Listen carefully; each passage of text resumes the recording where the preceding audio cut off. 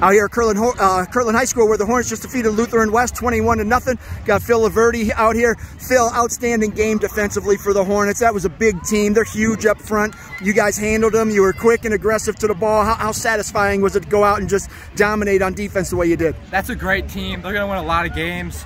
Their backs are good, their line's good, and their QBs are good. So putting up a shutout there is huge. All 11 guys on defense played great. What was the key? I mean, you guys were in the backfield all night long with that big offensive line they had. Were you just picking holes and getting through them? Our D-line played great. They're quick and athletic, and they can get by those big guys and take up blocks for us linebackers just to fill holes and play fast. This defense, how good can it be this year? We got a lot of guys back from last year. We all are fast and athletic, and we're all angry, so that makes it for a good defense. Your brother, freshman quarterback, week 1 to week 2. What's the scouting report on him? How much did he develop in that 1 week?